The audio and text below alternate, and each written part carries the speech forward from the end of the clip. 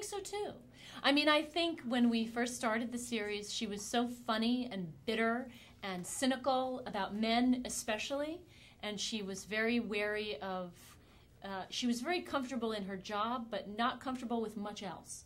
And I think over the years, she has relaxed a bit, I think through becoming a mother and also through the love of her husband. I mean, I think her husband really loves her and believes in her, that she has stopped feeling like she always has to be in a defensive posture. She's really relaxed and opened her heart, and I think we really see that in this film, that she's in such a good place, that she can really be available to her friends who are having a hard time, whereas before she might just have barked at them to, you know, get it together, but now she's really calm enough and secure enough to talk to them.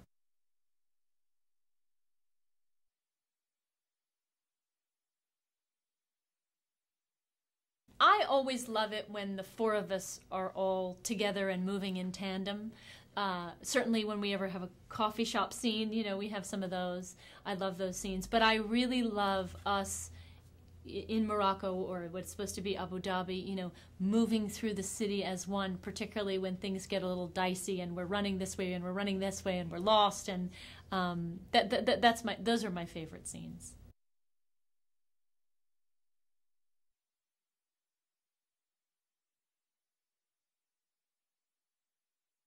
I loved almost everything I wore, but the yellow dress that I wear when I first appear in the movie, I love.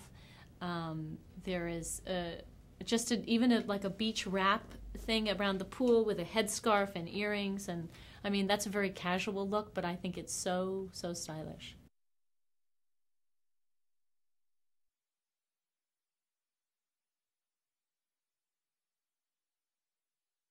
I think that I think that Miranda's very confrontational and I'm not so confrontational, so I think she's helped me a little bit with that. But also I think I've learned somewhat by her example what not to do. I think sometimes when she's feeling insecure, she'll go to a very angry place. And I think I feel like that's true of so many people. Like we appear angry about something when we're really just scared.